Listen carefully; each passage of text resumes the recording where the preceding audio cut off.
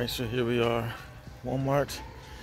See, pick up the new releases, and of course, this was #1 on my list here. Been waiting for this film, man. One of my favorite slashers of this, I guess, new decade and last year period. So, definitely getting that. My daughter wants to see this so bad, but I don't think I'm gonna buy it though, because I'd rather hold off and just stream it first. 24 beans, and this is wrong as hell too. It's not $40 freaking here, right? Where? This was another one that I'm coming to get. I was looking for the steel book, but I don't see it. But let's hope it's somewhere here. So far, these two joints is what I'm leaving with. I saw this movie just hit Shudder. Suitable Flesh, not sure what it's about. I'm gonna check it out probably later today. It's a DVD with a slipcase. So we'll see. If I like it, I might come back and get it, because I think this is, yeah, it's only $12. So I wouldn't mind picking this up depending on if I like it or not. I'm not blind buying it though. And Walmart randomly has these like custom slipcases for movies. So like you got Willy Wonka, Aquaman, Beetlejuice, Midway, Dirty Harry collection. This is pretty dope in itself too. The Cocaine Bear. I think this is a DVD, but typically they have a bunch of different versions. Trolls.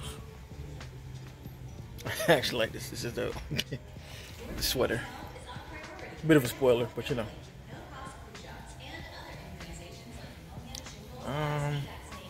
Nothing I want to pick up over here. Let's check the other side. We have this section over here.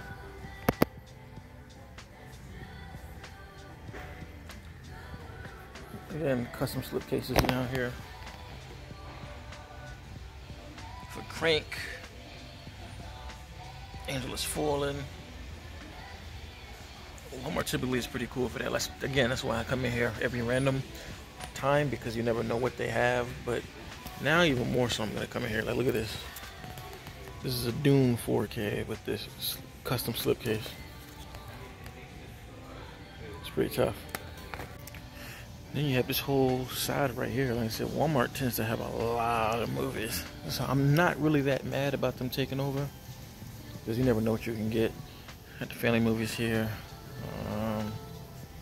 Let's see what else is over here that I probably...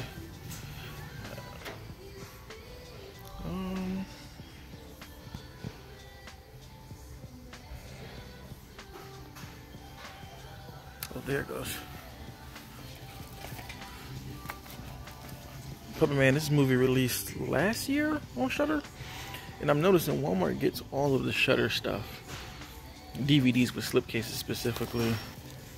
And I actually enjoyed this film. It's a nice flip on the idea of possession and what it is.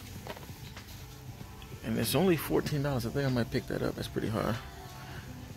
Well, that's a different. This is probably $10 when I think about it. We'll see. I'm gonna get it though, because I really did enjoy the movie. So I looked all the way over here, and they don't have the Silent Night Steelbook, which is what I really, really wanted, man. I'm kind of upset that they don't have this. I guarantee you there's another Walmart close by to me that usually gets the Steelbooks, but I'm just mad because I wanted to have it in my hands, but there's nothing I really can do. So back from Walmart, and as I usually do, I'm going to go over the joints that I picked up on release date, which is what I just showed. Then after those, I'm going to get the joints that I ordered offline. So let's get into it. So the first thing on my list that I had to grab, as I said in the store footage, is Thanksgiving, one of my favorite slashers of last year. I just love the originality of this joint, love the costume, I love that it's just a classic whodunit. That's all I really wanted, and the fact that we now have a film that we can associate with Thanksgiving that's horror related. This is a win for me, man. And it came with a slipcase. I got confused because somebody online posted that they got Thanksgiving like early in their Walmart, and they showed a version without a slip cover, and that kind of aggravated me. So I had a custom one made already. I paid for it, and it's gonna get sent here. So once that does get here, I'll still show y'all that and compare the two slipcases and let y'all know which one I picked. But still, all in all, happy to have it. It had an ugly sticker here. You can't really see the residue. It says something like deleted scenes, and you saw it on the footage, but I had to take that thing off. I like it to just be clean, like the poster.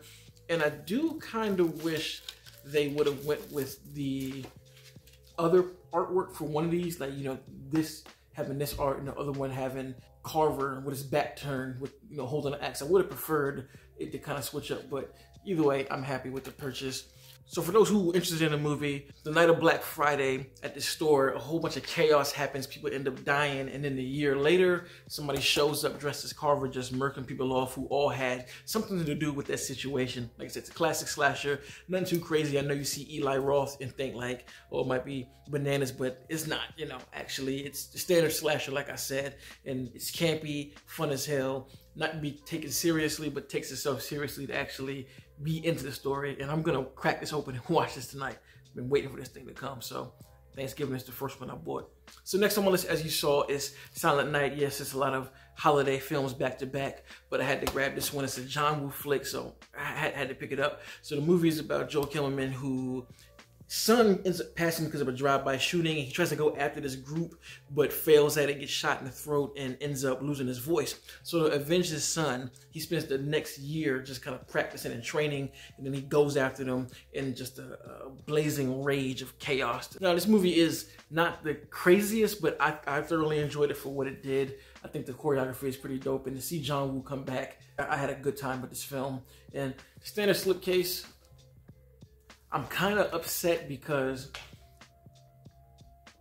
a number of reasons. I'll say this. So Walmart has an exclusive steelbook. They had an exclusive steelbook that had a slipcase on it, and it was not in stores, as I showed y'all, and it's been out of stock for a minute because I actually checked it a few days ago and it said out of stock, and I'm just like, come on, man.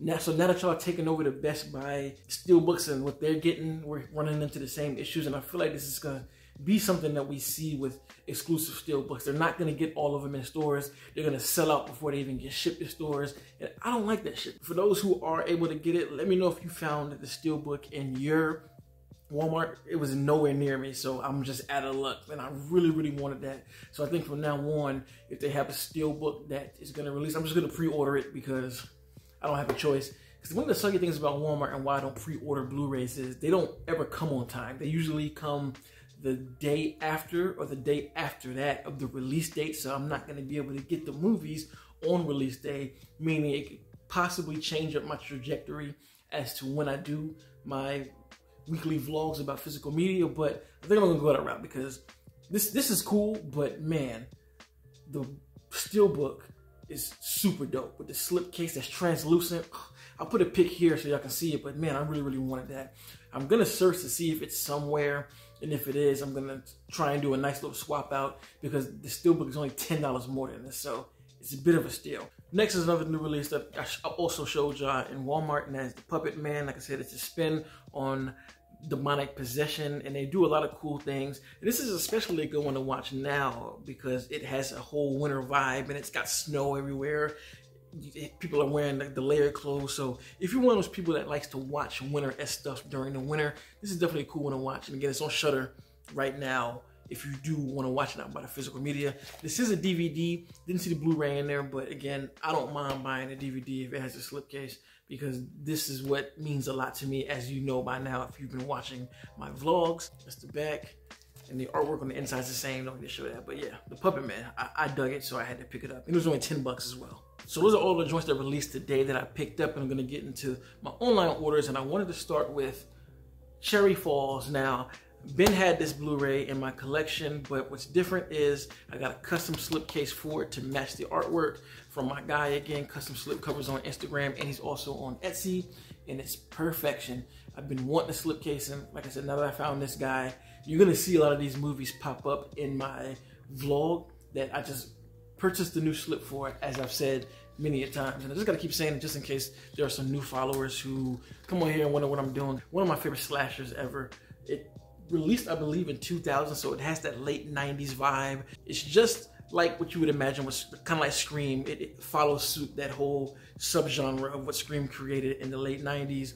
But I feel like there's an interesting twist to how the story rolls out and the rules of the story and even the killer themselves. I feel like it's a nice twist that you don't really see coming. It's very underrated.